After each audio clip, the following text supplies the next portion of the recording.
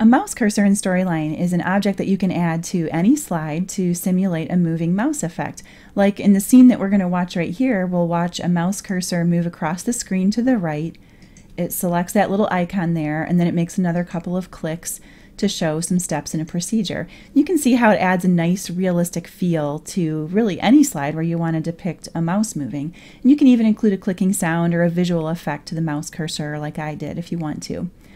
Now, the mouse cursors that we just saw are actually something that Storyline can insert for you when you create a step-by-step screen recording in your project, but you can also add your own mouse cursors to any slide, and here's an example of that. On this slide, I've just got a screenshot that I've added to my slide, and I've inserted my own mouse cursor that moves onto the slide to a particular part of the screen, and I've also added that little red rectangle there just to draw the learner's eye to that spot.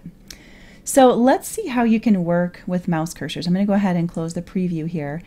And if you want to insert a mouse cursor on one of your own slides, let me just go ahead and get rid of the one that I've added here so we can see how to insert one. What we want to do is come up to the Insert tab and then choose Mouse, and then you can select from a whole bunch of different symbols here. And if you don't see one that you want, but you do have a cursor file on your hard drive that you want to use, you can go down to the bottom here and choose Browse for Cursors, and then you can select the file you want to use. Anything with the CUR or ANI extension will work.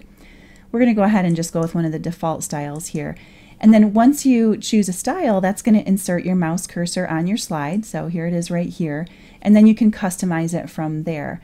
And the customizations that you can make, those are going to work regardless of whether the mouse cursor is one that you inserted, like this one that we just added here, or if your mouse cursor was inserted automatically as part of a screen recording. Like if we switch over to our other scene, like this is part of my screen recording, and there's a mouse cursor that Storyline added for me, and I can customize that in the same way that I can customize this one that we just added.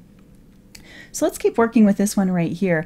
One of the things I would probably change right away is the place where this is located. Like I really want the mouse cursor to end up right here so that it's pointing to this part of the screen. So you can just click and drag to move it to a different spot if you need to.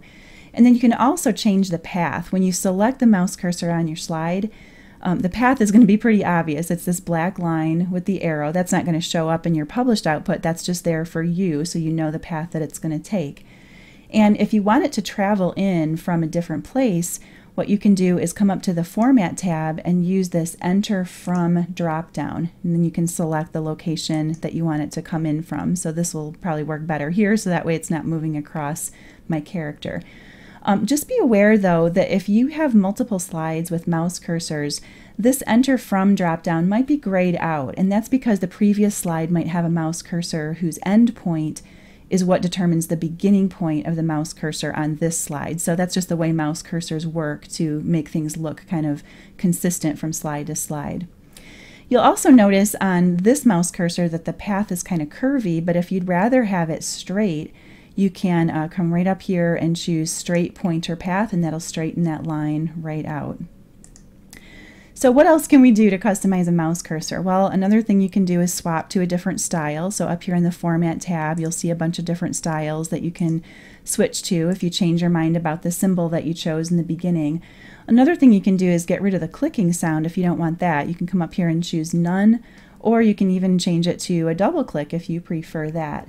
And if you want that visual effect on the click, that little circle that appears, you can mark this box right here that says Show Click Effects, or you can unmark it if you don't. We can also change when the motion starts and ends on our mouse cursor. If we come down here to the timeline, you can select the mouse cursor on the timeline and then drag the beginning or ending point of it to any place on the timeline that you want. And this is actually going to control when the mouse's movement starts and stops. And that's kind of unique to mouse cursors. With other things that you insert in Storyline, dragging the borders like this, that's going to actually control when the object appears or disappears. But with mouse cursors, the cursor actually stays on screen for the whole duration of the slide, and then changing these borders here just controls when the motion starts and ends.